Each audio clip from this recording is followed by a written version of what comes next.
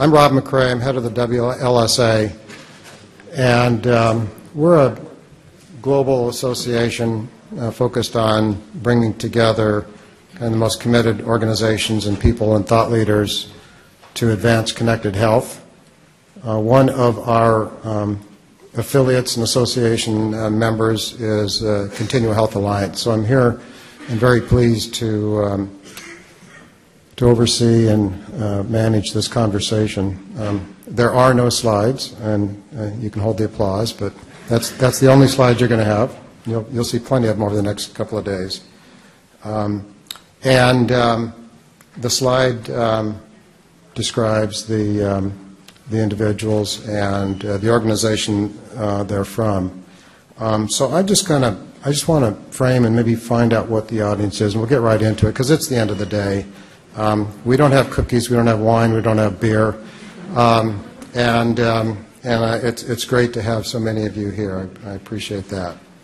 So first, just kind of show of hands quickly, how many healthcare providers do we have in the room?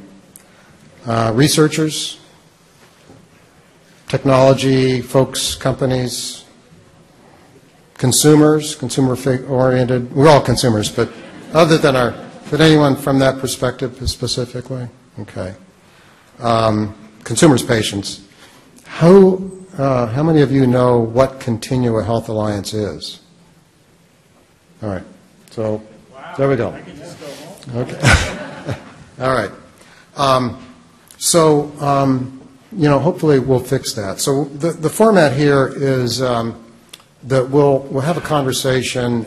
You'll hear some opening comments from each of our panelists, and then we'll have some dialogue. I have some questions, and we'll have some dialogue among us. We want to keep this conversational, but be thinking about what your questions are because we have plenty of time. And after we get through making some points, we have two mics here, and we hope that those are well used and that we get your questions. There's a lot of diversity in the room, and so I think we all look at ourselves as a resource to make this a productive use of your time. With that, we're going to start, and I'm going to be popping up and down because we're one mic short, I guess, on this table. But Chris Wasden from PwC is going to start us off. All right. When we talk about interoperability, I sometimes get the feeling people think that interoperability is some sort of a virtue, like courage or love or temperance or prudence or something like that. And as a result of that, I think when people think of it as a virtue, they often think that maybe it doesn't actually create value in and of itself. Okay, better? All right. And so when we deal with our commercial customers, which is what we have because they pay us money, they're often asking us, well, what is the value of interoperability? Can you actually quantify it for me? So as we've looked at this and tried to answer that question, we've said, well, we understand that in the healthcare system, the Institute of Medicine has said there's $700 billion worth of waste. And others have done their own estimates. They all come out around the same number. And they've identified where that waste comes from. And so we've said, well, if we were to look at that as the waste number, how much of that is really associated with interoperability? So we've done some analysis of that. And we've actually determined that probably about 8% of that $700 billion, roughly around $50 billion, is waste associated just with the lack of interoperability. So interoperability on an annual basis does have a cost, or the lack of interoperability has a cost that can be quantified. Now the question comes up with regards to whose cost is it? So presumably those that experience or bear most of the cost should care the most about trying to eliminate that cost. And when we first looked at interoperability, and I'm talking about just interoperability of medical devices, all right? So we looked at interoperability, and we said, well, really, who accrues the benefit of it? We found, to our surprise, that almost none of the value accrues to medical device companies. Okay? The companies that actually could enable interoperability of medical devices accrue almost no value from it. In fact, their business models run counter to it. They like closed systems that are interoperable because that kind of creates a closed garden that keeps their systems proprietary. We then said, well, you know, payers pay all these bills. Maybe there's some value to payers. And we found that actually there's only a couple % of the total really accrues to payers. Almost all the value in interoperable medical devices accrues to providers. Yet how many providers are focused on trying to get their piece of that $50 billion to decrease the cost of the healthcare system?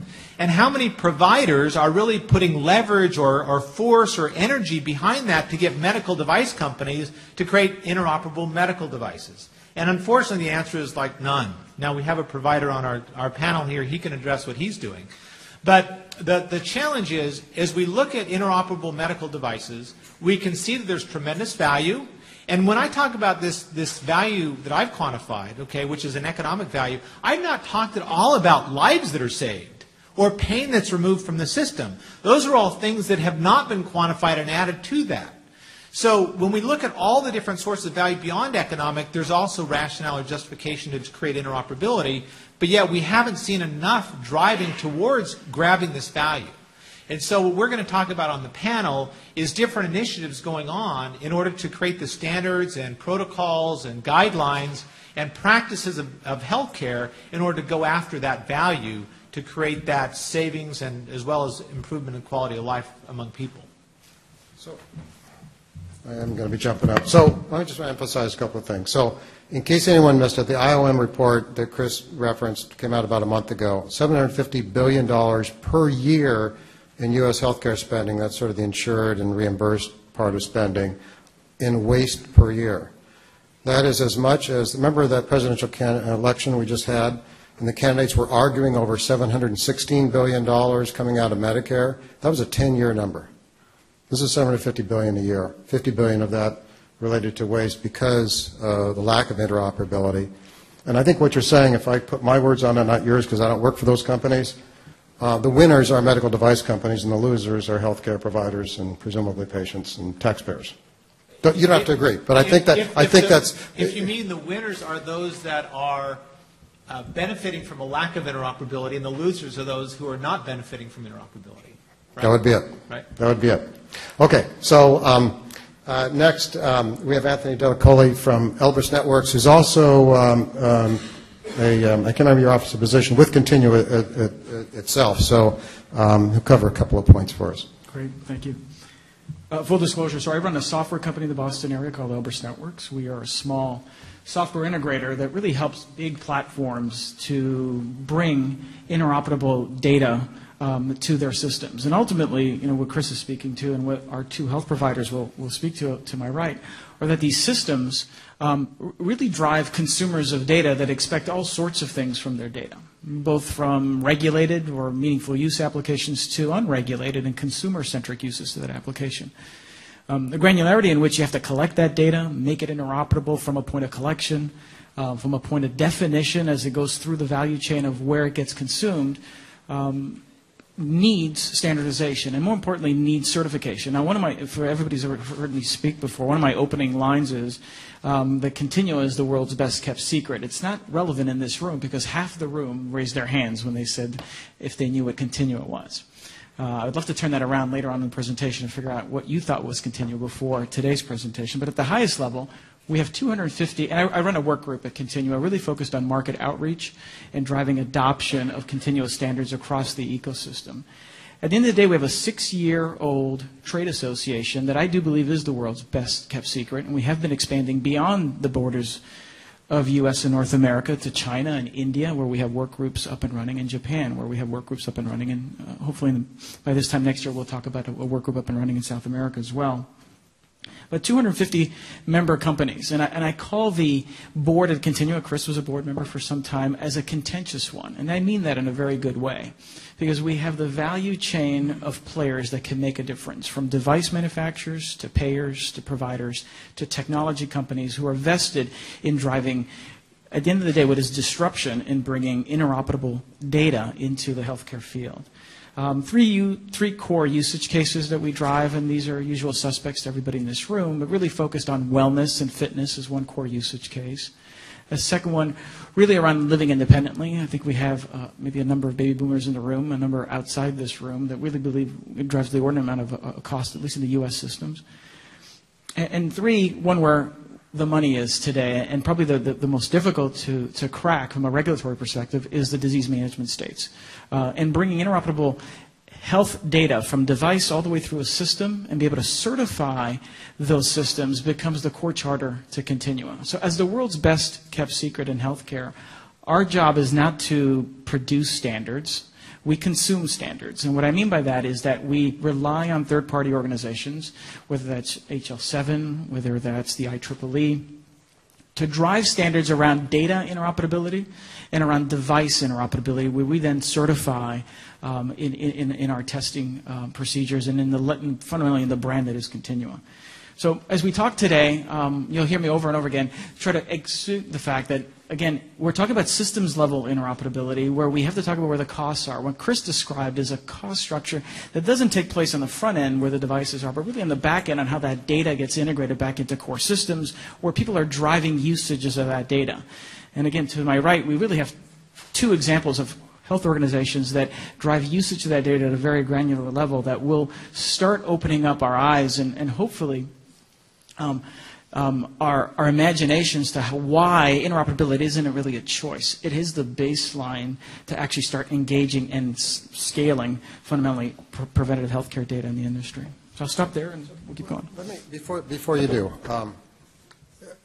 just because we had half the people that really didn't know Continua, so I probably couldn't tell you about what devices, what companies already have devices that are Continua compliant. Just give some examples.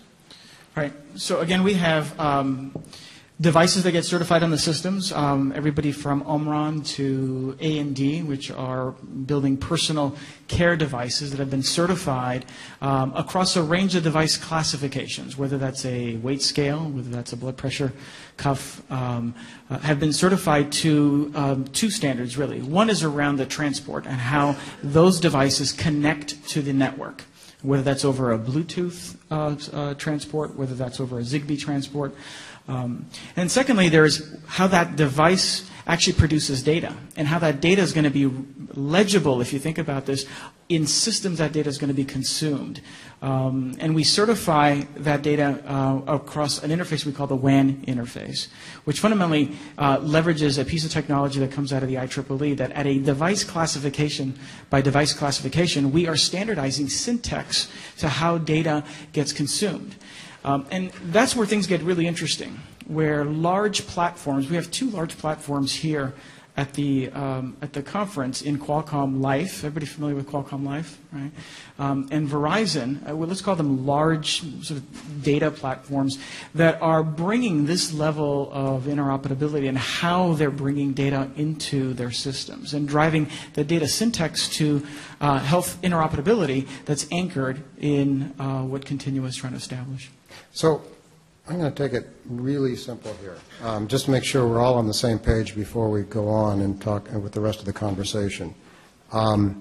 So the notion is that you should be able to go buy, or if you're on the clinical side, recommend or prescribed an activity monitor, any kind of vital signs monitor for use in your home, in your office, in and around your car, your person, wherever you are outside of the clinic, and have the data that is collected from you by that device delivered seamlessly through a platform. And Continua doesn't provide the platform, other companies will, but have it actually work together so that you can collect information from a variety of different sources. You take that choice out of it so that for those of you from healthcare would understand, so the goal is to not end up like our healthcare IT system, where we have siloed IT systems that don't want to talk to each other and kind of force providers, customers to work within one silo or another. So that's the core mission of Continua. So let me ask a question. So this concept of interoperability comes out of that. We want these devices, the information to be interoperable, shareable, so that the end user the consumer, whether it's an institution or an individual, can use it without having to have a degree in information technology. So is there anyone here that thinks that interoperability is not a value that we want to achieve? Is that anyone? We all agree that's what we want. So I think the rest of the discussion, we have two provider systems represented. So starting with them and then kind of the rest of the discussion, I think we can talk about what can we do with it. There are challenges and all that, and then, as I say, get to your questions. So Rob Havasi is from Partners Healthcare in Boston, obviously one of the preeminent organizations in healthcare, in traditional healthcare, but back in 1995, Dr. Joe Kvedar, there, a good friend of ours, created the Center for Connected Health. And so Rob comes out of that organization, which serves partners and now others. Rob? Thanks. So it's not unusual to have a panel, I was with providers down on one end and other people on the other. Normally they do this between providers and payers, probably so we don't start strangling each other in the middle of a conversation. But in this case, it was just a happy accident of the way we ended up here, so don't read anything into it. As Rob said, I represent Partners Healthcare, and we may be one of the preeminent providers in the nation right now, or at least we'd like to think so. But as we heard a little bit earlier, we're also some big losers in this system. And over the last 10 years or so, as we've worked towards building out our vision of connected health, which includes what we would call mHealth, we've discovered along the way that we think Chris and Pricewaterhouse is absolutely right in some of their analysis. Right? We are big losers today, and the costs of devices that do not interoperate well are astronomical for us. And they divert a tremendous number of resources away from other things that we would like to be doing, such as providing health care and furthering our charitable missions, etc.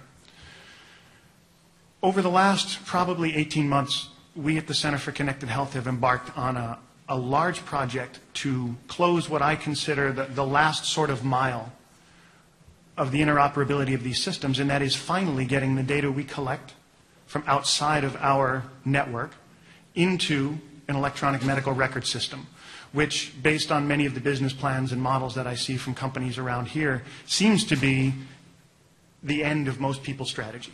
Well, you can do this, you can collect that, and you can share it with your provider. And nothing really goes beyond that. And if nothing else, if you take nothing else away from my remarks here today, I would like to say that that is most certainly not the end of this chain. In fact, for us, it is just the beginning. We put data in the electronic medical record not because it's a convenient place to put it, right? As Oracle or SAP or any number of other people would tell you, there are many, many databases I could use to house information that I collect. We put it in our medical record because that's the system our clinicians use when they treat patients. And ultimately, that's what we're trying to do. I put that data in an electronic medical record because that's what my clinicians use, most of them. If they use something else, that's where the data needs to go. And so the most important point from the remarks that came before me, particularly something Anthony said really resonates, that the scope of this interoperability includes not just devices. We're not here just to beg manufacturers to please make things that are easier to plug together, right?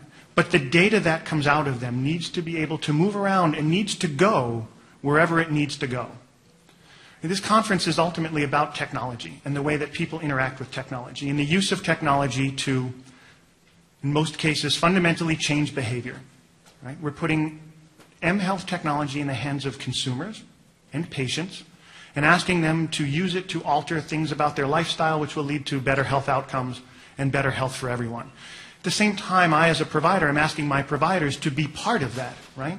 This is not just about empowering consumers to go it alone. This is about enabling a conversation between patients and providers to achieve better outcomes for all, hopefully at a lower cost. And so I need to move that data around once I receive it from your devices. And I say your devices because many of you raised your hand when we asked what you do as being manufacturers. We need to move that data around to a variety of places. Medical records here, medical records there. Different systems need to share that data to coordinate care. And the coordination of care is an area that has been sorely overlooked and is certainly in the news today as something we need to get much better at if we want to wring the rest of the costs out of this system. So if I've learned nothing else over the last 18 months of trying to get this data into the medical record, it is that there's a long way yet to go when it comes to data interoperability. And we really need some help from all of the players in the industry to get there. Winners, losers, everybody else. In order to turn this data into information and ultimately into the knowledge we need to affect decision making for both consumers and payers, we really need a free flow of this information from place to place. And fundamentally, that is the core of what we've done. At the end of the day, I think the idea of system-level interoperability is really the key. Right? This is not just about plugging devices in. Speech coaches and people who prepare you to speak at events like this tell you to find something relevant, right? Something that just happened that we all know about. And we probably haven't seen a better demonstration of device-level interoperability than what happened in the back when we were all waiting for this to start, right? Those guys swapped out a camera and a bunch of components on that video system in a matter of minutes because everything plugs into everything else. And all the tapes are standard formats and all the connectors are standard formats. And that device-level interoperability works very well, but that does not at all guarantee that the video they're making is going to be compelling or useful for people.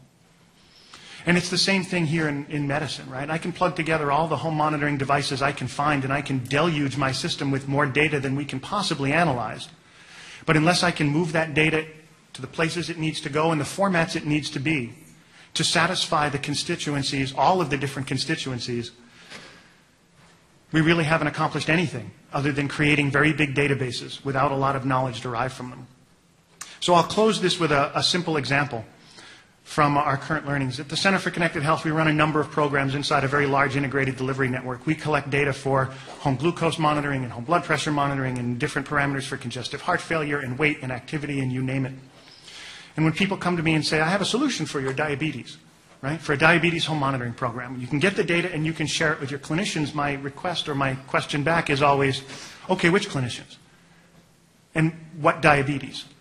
Because the needs of a type 1 diabetic who's lived with a condition since they were a child and probably knows more about their own response to food and insulin than their endocrinologist ever will are dramatically different than a 70-year-old person with limited English capacity who was just told yesterday that they're 50 pounds overweight and has type 2 diabetes, and yet it's all diabetes. And when you ask me what the clinicians need, my answer is, okay, which clinicians? Because between those two spectrums, we may have endocrinologists, we have diabetes educators, we have nutritionists, we have dietitians, we have primary care physicians, and a host of people in between, all of whom would like to see that data differently, and all of whom would like to see that in whatever systems they happen to use on a daily basis. And so unless that data is truly interoperable and transportable, unless I can move that data and turn it into information in all of those different interfaces, again, we've really accomplished nothing more than shoving a bunch of things into a big database. And so if there's anything I can ask for today and that I hope our discussions will help lead to today, on the clinical side, and I know Hank's going to talk a little bit more about this on the patient side, it is that interoperability does not stop at the EMR, and it is really, truly system interoperability that we're talking about. Thank you.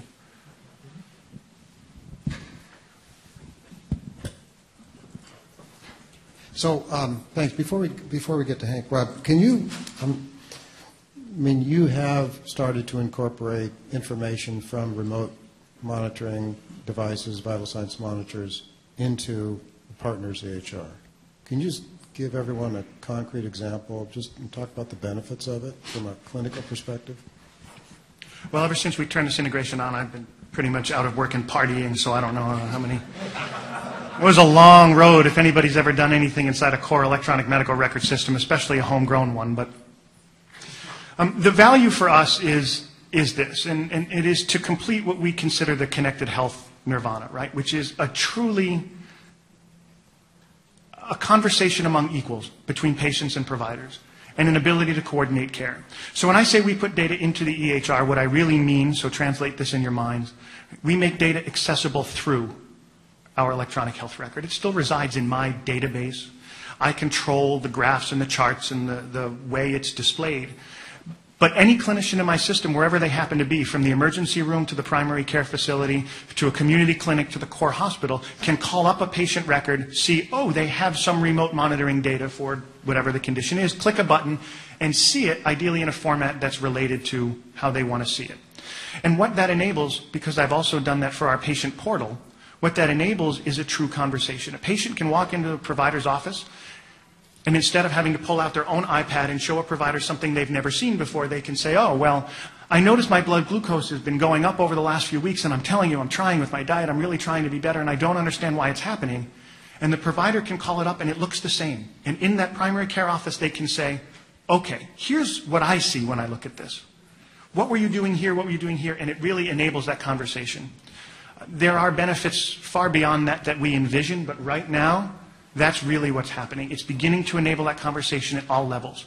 And whether it's one of our clinical pharmacists helping a patient work with their medication, or a primary care physician helping them with some lifestyle choices, or an endocrinologist helping that same patient with some more complex issues surrounding their condition, having that same data set available to them at whatever system they happen to be looking at really begins to enable those conversations to coordinate that care.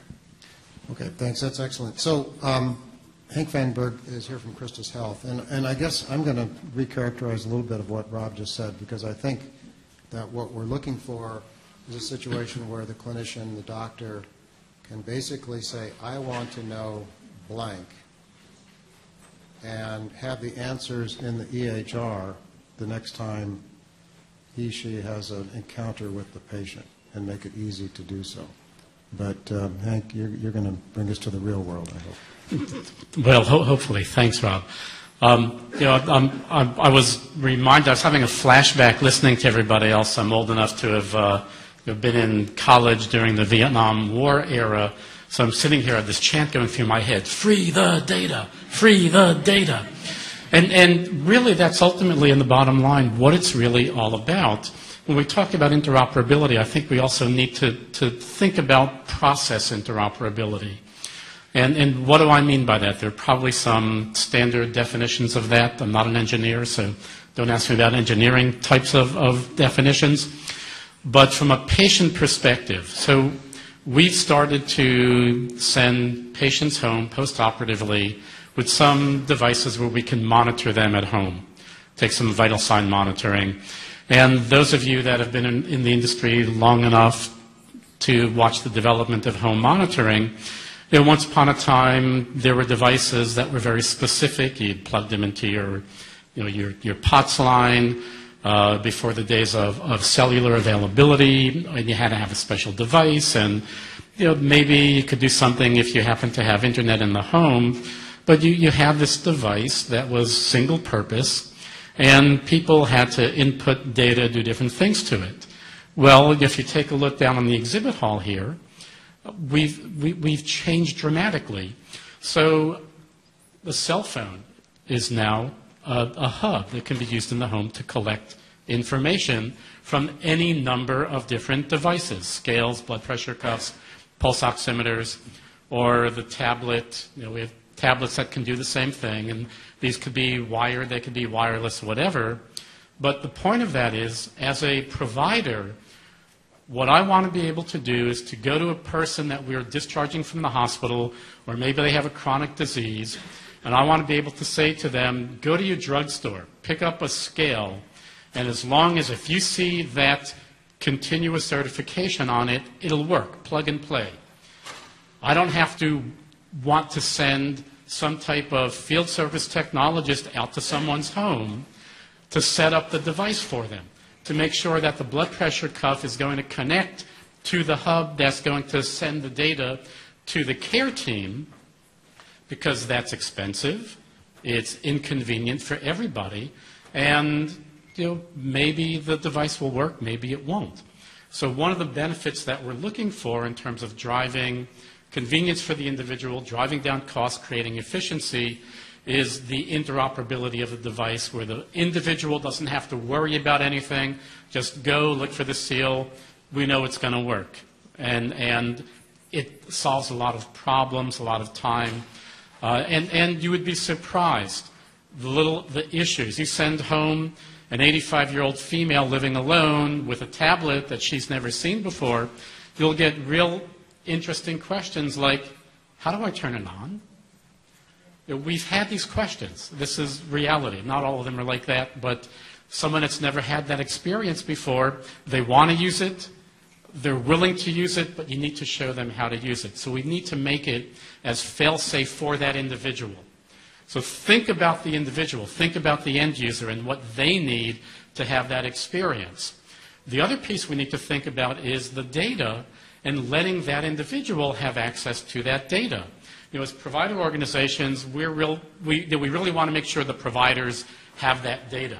We want to make sure that it flows to where it needs to flow, whether it's the EMR, whatever workflow. And those of you that are in the vendor side of things, if you haven't checked out workflow, the process around how a provider, how a doctor goes about his or her daily routine, how the care team, the nurses, the care coordinators go around their daily routines, really take a look at that, because it's the workflow which ultimately is going to determine how they use the data. But I haven't seen a lot of focus on that individual. And what about giving them access to the data? It's their data. So we want them to be able to have that data. We want to be able to help educate them and let them see what's happening, see trends. Is their weight staying the same? Is it going down? What's happening with their blood pressure?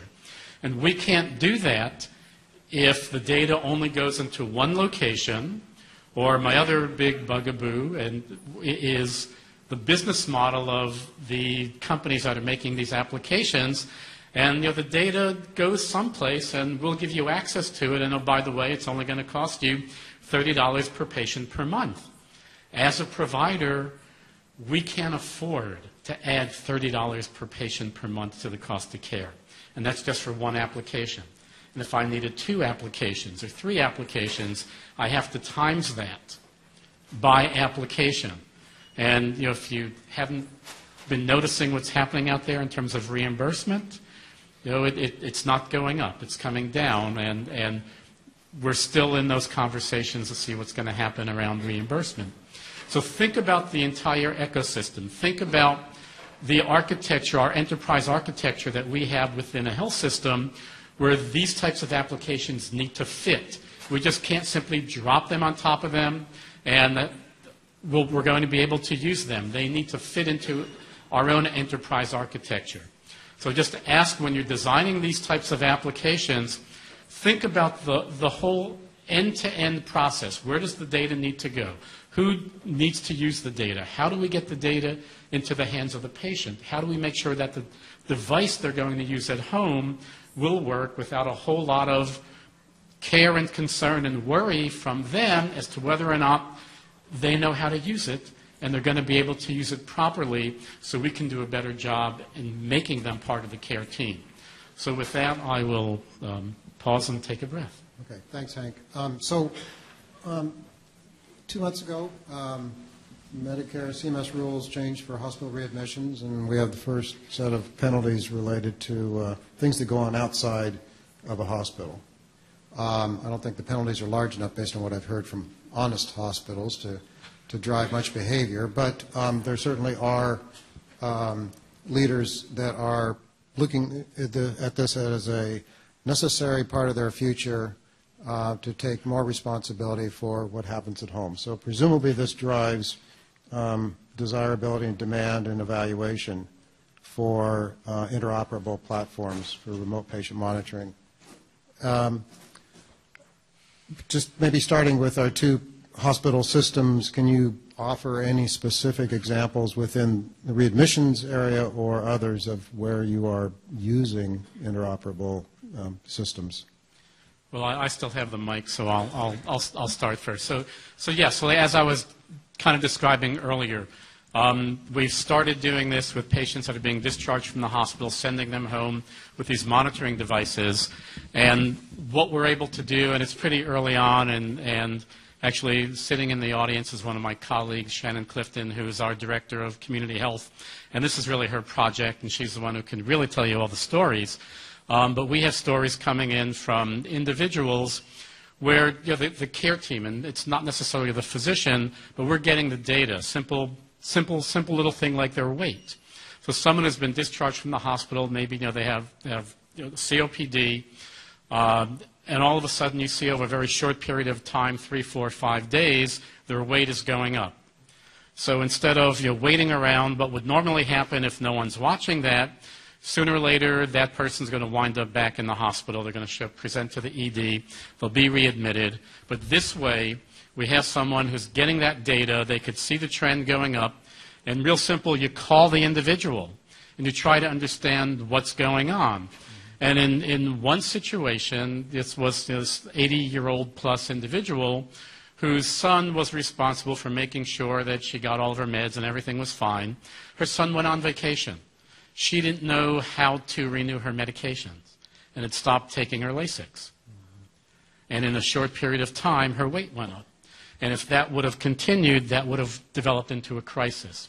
So by having a home monitoring device, we were able to have the care team see that something was happening, call that person on the phone and find out what was going on and get to the root cause of why they were having that issue and resolve it and prevent an unnecessary readmission. So that's one example that we did. Hey, Rob? Yeah, I'm gonna really key off of something that Hank said earlier, and that's not to make it seem that all providers are interchangeable, but to point out to you that we do have very similar problems, right? So these are real and not just the rantings of one lunatic like me. We have a heart failure program as well. It's been running for about 7 or 8 years at Partners Healthcare. Very similar to what Hank described for his program. And we've seen many anecdotes that work the same way. But I'll tell you right now what I'm struggling with on that program to really drive home one of the points here, and that is scalability. So over the last 5 or 6 years, through a variety of measures, we've shown that we can reinduce congestive heart failure readmissions in Massachusetts General Hospital and Brigham and Women's Hospital by 30 to 50%, depending on who you ask and how they slice and dice some numbers. Right, so we have no doubt that this idea of connected health works. We wouldn't have named ourselves the Center for Connected Health if we really doubted its power. What I'm having trouble with today is scaling that program in a cost-effective way, even knowing the penalties that we may face if our readmission rates are too high. And what we find is, to Hank's point, many of the costs associated with these devices and programs are in fact barriers to scalability.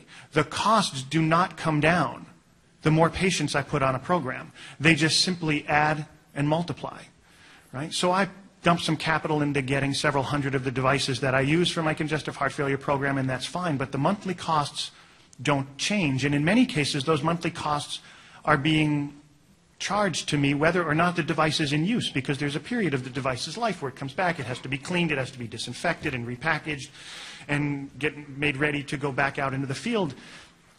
And the business models today just simply don't support that.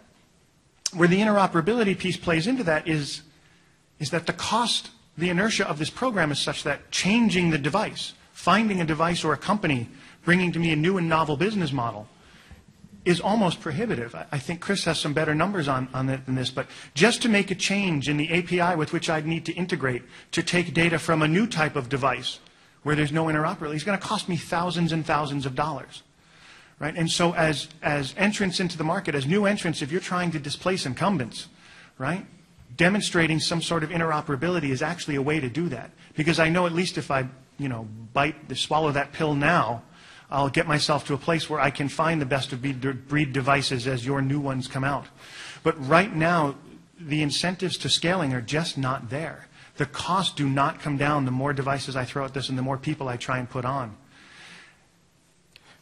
And I'll leave it at that, but that's really the biggest thing I'd like to drive home, right? That the costs pile up to change, and that's really the savings that we as providers, that's the big numbers that Chris was talking about.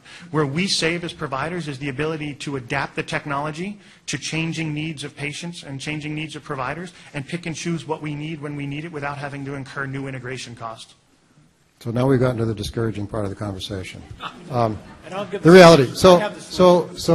I think we need to come back to Anthony and Chris. And You know, what we want in healthcare, I guess I've said this, other people have, is to have that wonderful metric that's occurred in consumer electronics, where over time technology gets both better and cheaper.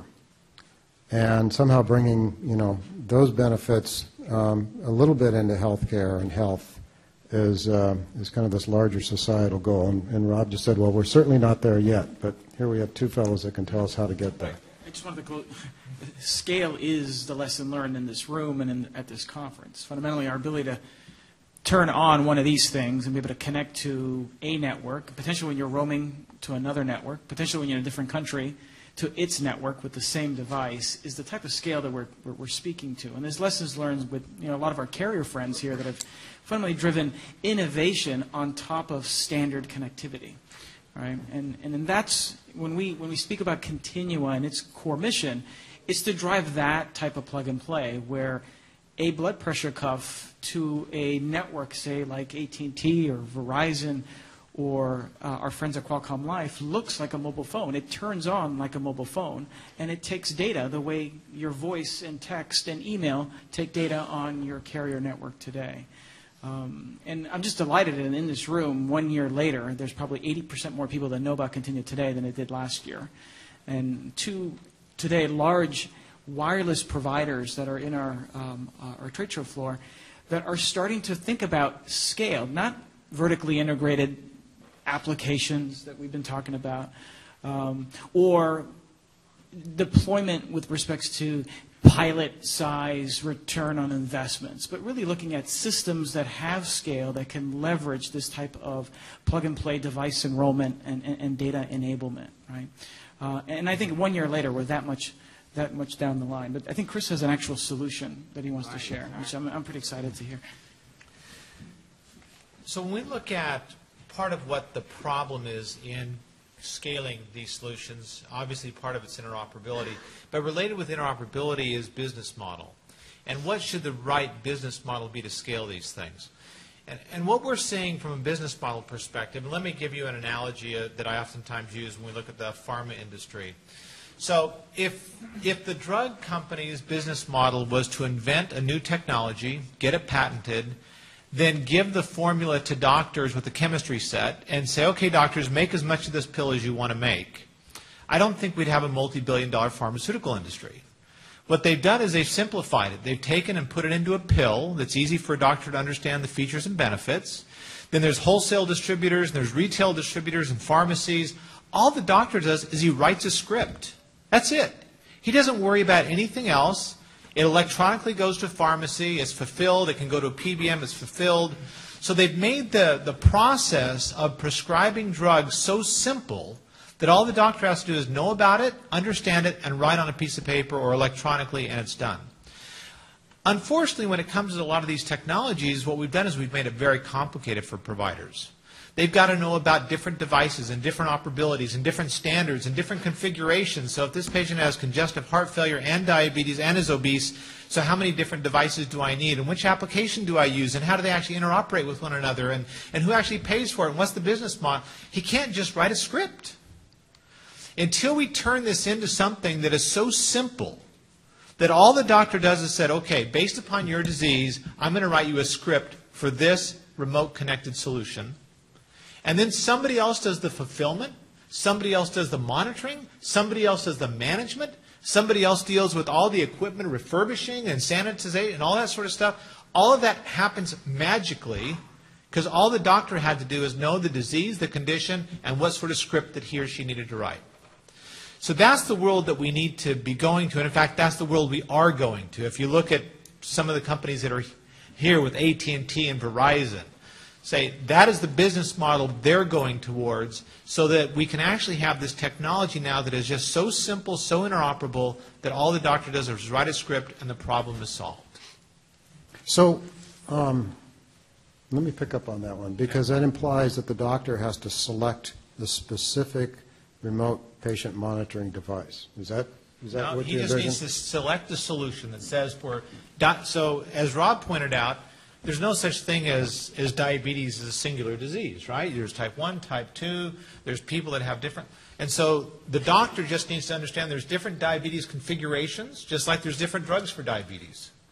And the right sort of drug depends on the type of diabetes you're dealing with. So for this, the right sort of technology solution is a function of the type of diabetic you are. All he needs to know is that there's 4 flavors, and for you, it's flavor 1. I write the script, and it's fulfilled. Okay.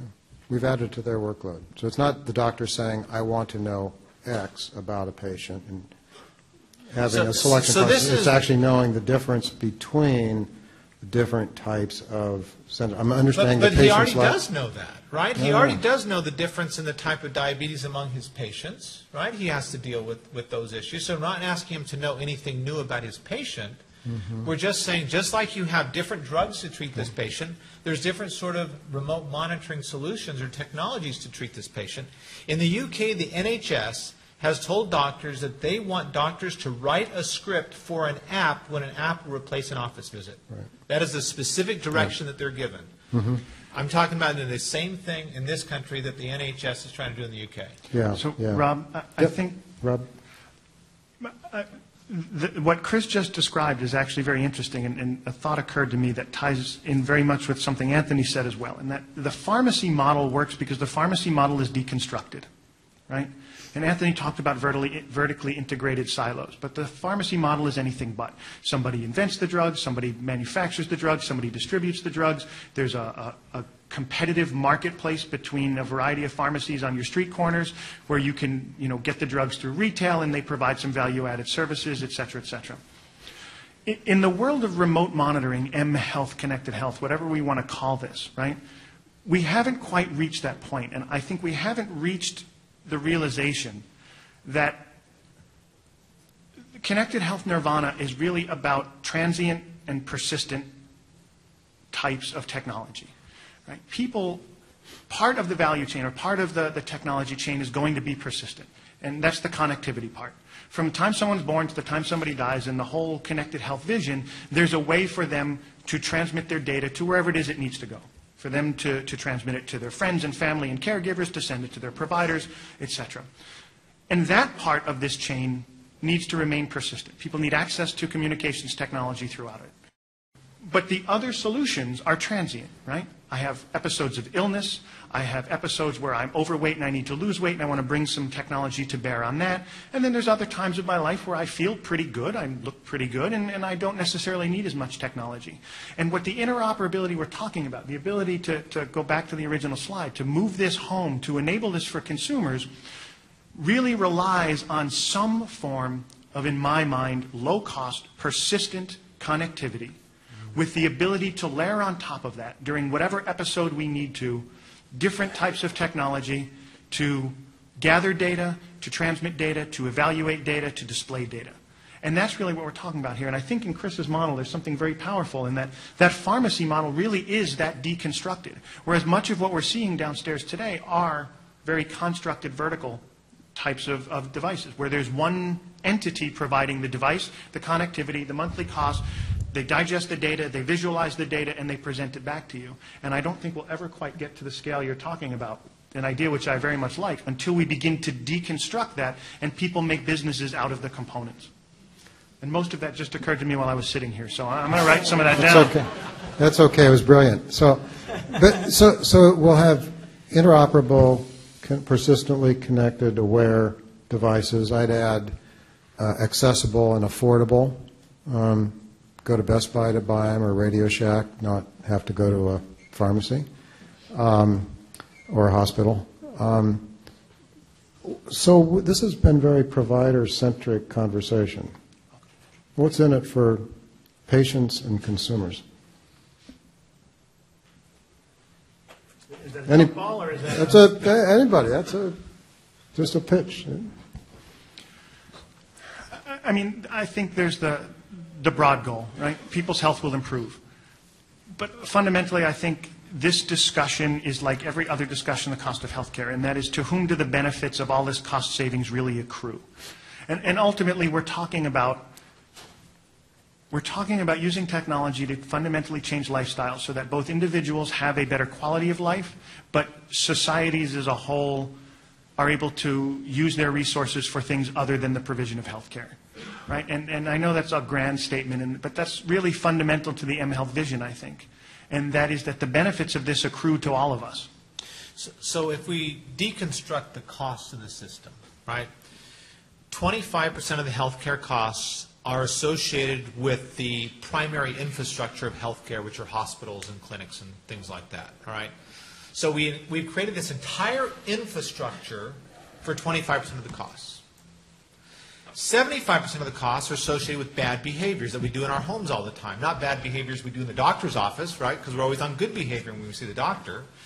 So when we're not in that office, which is only a few times a year, we're actually doing all the things we're not supposed to be doing, and that generates 75% of the cost of health care. So nearly all the costs of health care are completely within our control as consumers if we would just change our lifestyle and our habits. So when we talk about human behavior change has three components. One component is there has to be a trigger that tells you there's something wrong. Another component says that there's got to be a capability you have to change that behavior so that the trigger changes. And the third component is there's got to be some sort of motivation that causes me to want to do it again and again and again. With these mobile devices, remote monitoring, we've got the triggers now. They're coming up. They're instantaneous. A lot of these are actually passive, that they can monitor your activity at home without you doing anything at all. Some of them, like a Fitbit or a Fuel Band or whatever, are monitoring stuff, sending it to the cloud, right?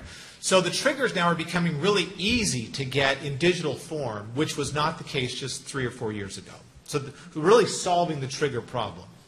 The next problem is the capability problem. So how do we actually increase people's capability so that they actually believe they can change their behavior? So the different apps that we're using now are actually showing that we can actually use these tools with the triggers now to change our behaviors.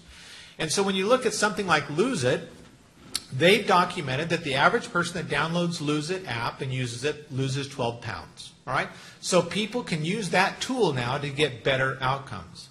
Last night I'm at dinner with a woman who's got a son who's 32 years old, weighs over 300 pounds, and she says, my son wants to lose weight and he just can't lose weight. Well, so what has he done? Well, he's joined Weight Watchers. Okay, did he go to the meetings? No. He's got a Fitbit. Does he use it? No. She says, I've even offered to buy him a home, to give him all the money for a down payment on a home if he loses weight. So he's not motivated by money either. So, you know, we can only do so much with triggers and with capabilities. There still has to be that level of motivation, right? And people are motivated by different things, but we've got to figure out how to motivate people to actually do what they say they believe in, which 60% of us apparently don't, because 60% of us are overweight or obese. So we've got to figure out how to get that last part. But what you see going on now with some very innovative companies, I saw one just the other day, I met with their CEO, who's actually found a way to pay you for all of your activity. So you can actually get cash rewards that are generated by objective measures of your Fitbit or your Fuel Band or whatever else, so that you can actually view now your physical activity as a source of economic value and return to you, so that that can help people that are more motivated by that as opposed to people that aren't motivated by money and they're motivated by psychic benefit of being healthy.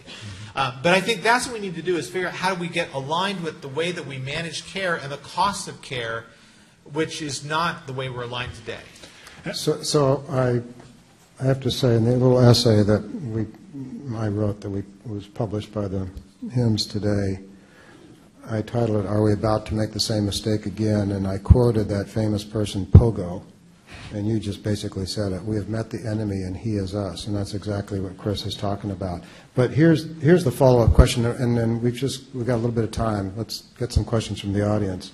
So if we are successful in that mission, which is the true mission, it's health, not health care, and we actually drive all of these self-generated problems out of the healthcare system, is that what the healthcare system really wants? Does it want it? That's like the record labels deconstructing themselves voluntarily with digital music, and are we going to have resistance from them? So, I have an answer to that one too, but go ahead. So here's the really short answer, and then I'll be quiet and everybody else can talk. But When we look at demographics around the world of healthcare delivery and populations needing healthcare services, what you find is that every healthcare system in the world, okay, has a shortage of physicians and nurses.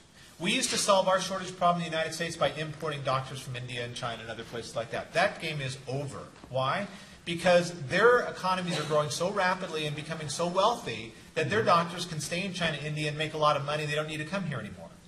So that source of immigrant talent that we used to fill our shortage with is gone. Those countries have their own shortage. So it's physically impossible for us to deliver health care the way we've done in the past to the people in the future. We just don't have enough bodies and beds. So if we want to actually deliver health care to all the people who need it with the aging demographics that we've got, we have to deliver it in a different form. There's no other choice that we have. So all of this technology is not about, making doctors obsolete. It's about actually not producing more doctors, because we don't actually produce as many doctors as retire already. It's about actually getting more leverage in our system because you have more self-care. What happened to the banking industry when they added ATMs? They didn't have to add as many branches. They didn't have to add as many tellers and whatnot. So you could actually have a more leveraged model when people provided their own care. So my argument is we don't need to think about unemploying physicians and nurses.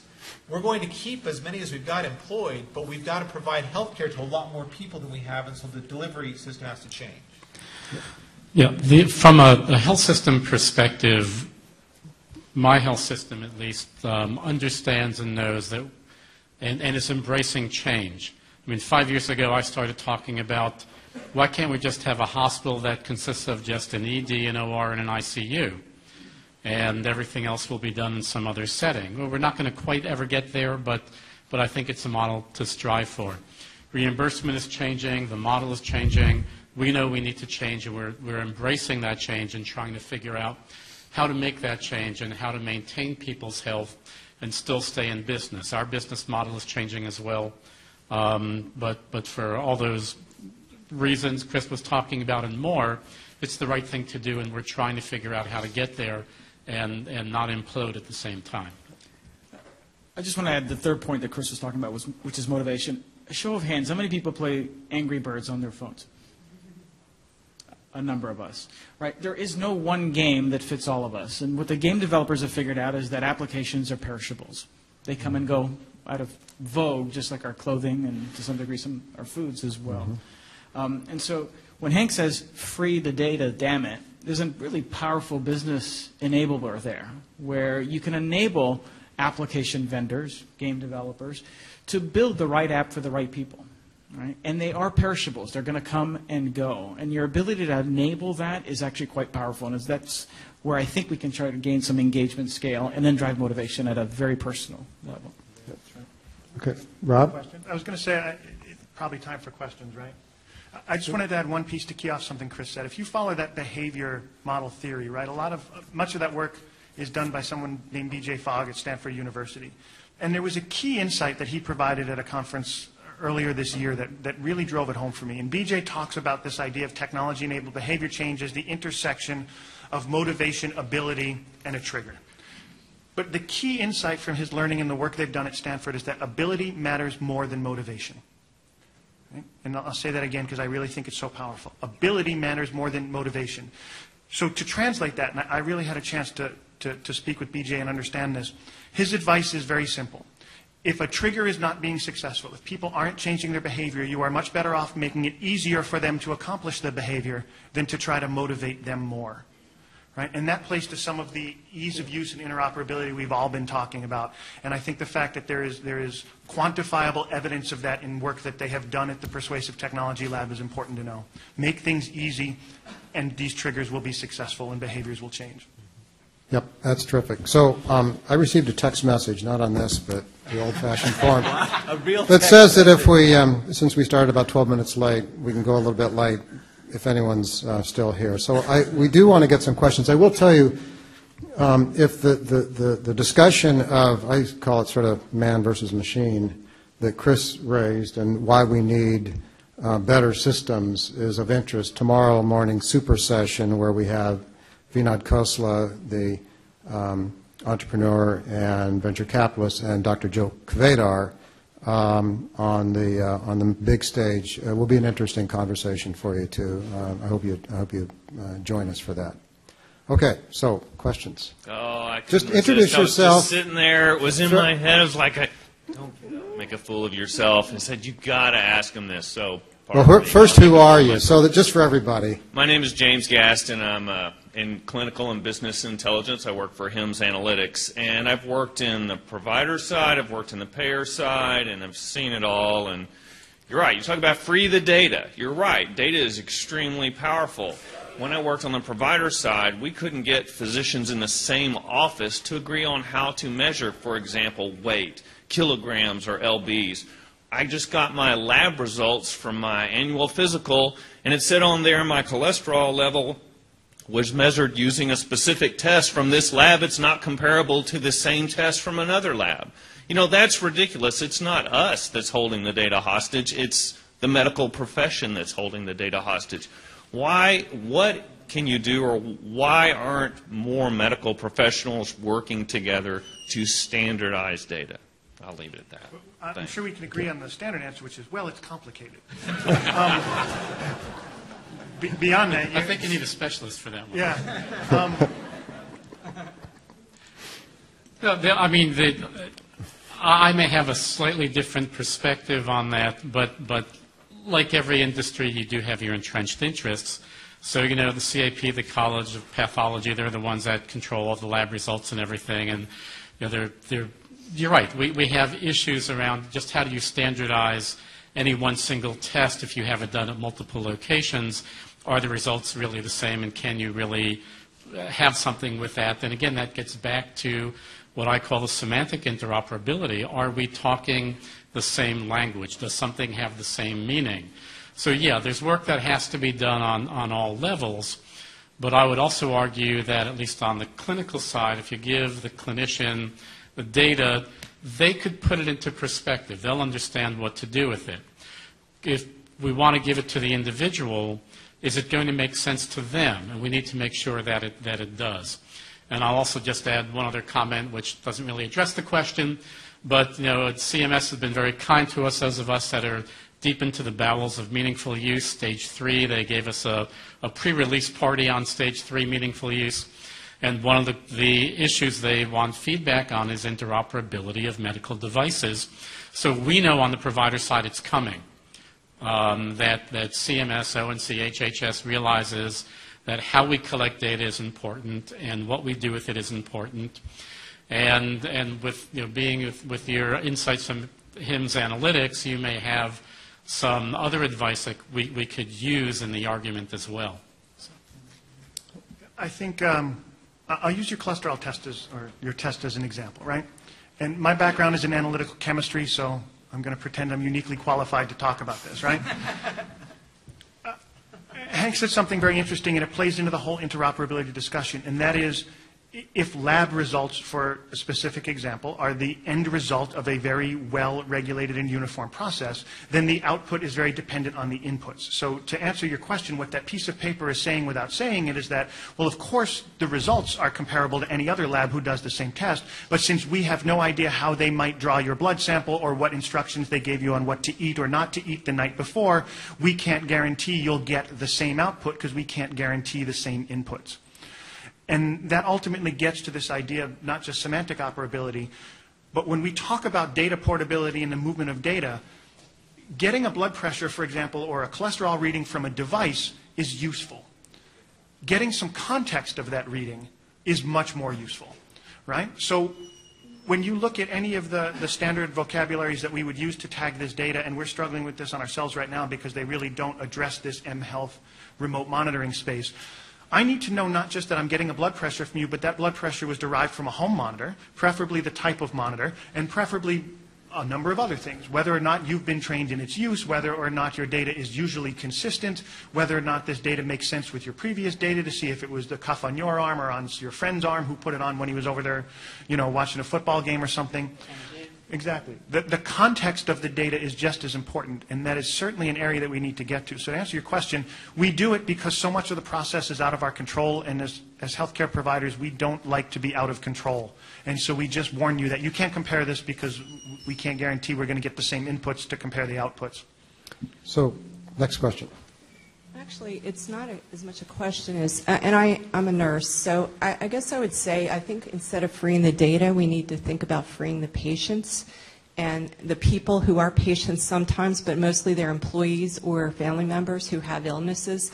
And I say that actually from, I think that we would have enough doctors and nurses. We'd probably have too many doctors and nurses in the world if we would think about this technology era as one in which we can provide information to people so that they can try to do the right thing. I don't think that as many people have what we are, in the clinical setting calling behavior problems as we say have behavior problems. I think we are the ones with the behavior problems because we have not thought of the solution yet to enable them to do the right thing. An example I would give you is just something as basic as a diabetic or someone on a weight management program who goes on to a resort like this, needs to eat their food, the proper food. Has anybody given them a device that they can scan that menu and say, these are the best choices for you on the menu? So we already have the calories on a lot of the menus, but we don't have anything to give that person the ability to make the right choices. They shouldn't have to go to a doctor to get that information or a nurse. So I think that's one thing we need to keep in mind. And the other thing I think as we're moving forward with technology in healthcare and interoperability, I think we need to consider that, what lessons can we learn from, you mentioned pharma, but specialty pharma. I have a friend who's got cancer, got diabetes, and this is how she describes what goes on for her. She knows she has to take the medicines. She generally wants to live, except she has some days where she probably would rather not deal with her diseases. But she gets calls every month from the specialty pharmaceutical company and talk about behavior modification. She says, I know all they want to do is know if I'm still alive before they ship the drug. And I think there's a lot of truth in that. When she said that, it made me really think. I think there is a lot of truth in what the patients tell us, and I think we need to make time to hear what the patients have to say, maybe have them. Lego is a good example. They don't do this with medicine, but they have a good practice where they just went out to the public and said, what do you want? What do you want? And build this or that. Show us what you want, what you do with Legos. Why don't we ask the patients, the technology firms, ask the patients more, then consult the physicians and the nurses. But get the patient's input first, because I think you'll get a lot farther. One last example. So at a diabetes technology conference about a year ago, patients on the whole panel, they were all young, mostly young, they kept saying, so they're at risk. What happens, they said, is I get used to this mobile device and the tune, and I need to have a different tune, but you haven't given me enough tunes, because if I hear the same tune all the time, I don't pay attention. It just, it's kind of background noise. So it's something as simple as that. Just give them a different tune. Give them more tunes. And it's just very simple, I think, sometimes, and we try to make it really complicated because medicine is complicated. But if we can take a step back and always just remember, talk to the patient, make it, that they will help you make it really simple, and then they can go to get the clinical advice to inform them beyond that. So I just, as a nurse, I just want to. Well, thank you. I think those are a set of principles that we probably would all agree with. Thank you. We have another question. My name is Aldo. I'm a pediatric gastroenterologist from Texas. My first is a comment. Talked about costs with the CHF program specifically. And I think once the reimbursement model changes, so instead of we reimburse for outcomes instead of fee for service, I think that would change. I'm not sure if that's entirely true or not. My second thing is all the data that we're getting as an outpatient looks like we're trying to take the inpatient setting. I guess the beauty of the inpatient setting is you can establish trends with labs and vitals and everything. And so with all these devices, we're getting all this data. We're basically adapting the inpatient setting to the outpatient, establishing trends. So who's responsible for in inpatient? You have a nurse, you have physicians that are on 24/7. Who's responsible for the outpatient setting when you get a glucose of 50 or somebody with high blood pressure and strokes out and somebody didn't catch it? or who's monitoring? Because I guess you need somebody monitoring those things all the time. So let me just say, just for everyone here, thanks. We're 2 or 3 minutes over, and I realize we started late, but a lot of people have to leave because they're on schedule. So let's make this the last question. But for any other questions, I hope panelists are able to stay around for a little bit, and we can get others on a private basis, okay? So thank you, Bill. So, Rob?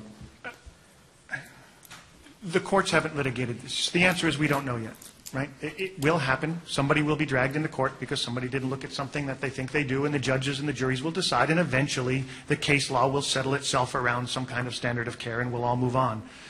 Until then, as an unknown, it's a fear that all providers have. It's a fear that our system has, and something I hear internally all the time. But I think the fundamental answer was articulated best by the previous questioner, right? Ultimately, it's the patient's responsibility, right? And today, we sort of hedge that bet. In our particular programs, when a patient is signed up for any type of remote monitoring, they're presented with essentially a set of terms and conditions, which is explained to them in very clear language, but it basically says this is not replacing your existing care, and by the way, nobody is going to look at this 24 hours a day, because if you were that sick, remote monitoring probably would not be an appropriate technology to deploy.